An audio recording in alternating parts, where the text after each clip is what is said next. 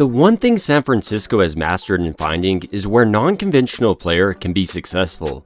I mean, their wide receiver plays running back and their quarterback was passed on by every other team. And well, so far this offseason and into the second day of the training camp, it looks like San Francisco has done just that with Jacob Cowing. With Ricky Pearsall and Brandon Aiyuk both out, Cowing has received more opportunities to make an impression on Kyle Shanahan.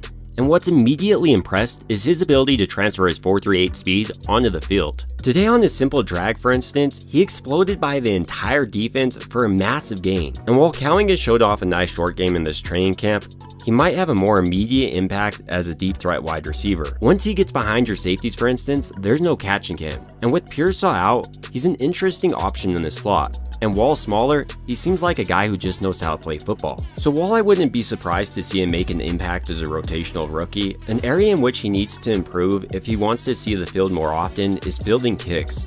Over the first couple days, he's muffed a few. Outside of Cowing, several of San Francisco's other wide receivers have stood out. Danny Gray, for instance, whom many have started to write off, myself included, really has started to show out. Which with his career on the line makes sense. Gray is one of San Francisco's faster wide receivers, running his 40-yard dash in 4.33. But early in his career, he struggled to develop into an NFL caliber wide receiver, especially in his routes. This training camp though, Gray is one of San Francisco's favorite targets. He's caught numerous passes from Purdy and Dobbs. Today, for instance, rather than just his traditional go route, he caught a deep pass from Purdy over the middle. Outside of Gray, Trent Taylor with his second stint in San Francisco continues to look dynamic as a receiver and return man. And so far returning kicks, out of Bell and Cowing, he looks the most natural. And today he had the best catch of the day arguably, with the diving grab in traffic over the middle. And the players you expected to dominate did. Debo, for instance, led all wide receivers in receptions, and while he's not the deep threat option Brandon Aiyuk is, he does dominate in the intermediate to short routes. Jennings, in comparison, who just got paid, continues to play with his hair on fire.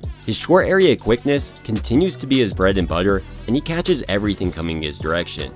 And with Pearsall out, don't expect that to change. Ultimately though, these are just my thoughts about San Francisco's receivers after day 2 of their training camp, and I'd like to hear your thoughts down below. It would also mean a ton if you could like and subscribe, and as always, I hope you guys have a great rest of your day.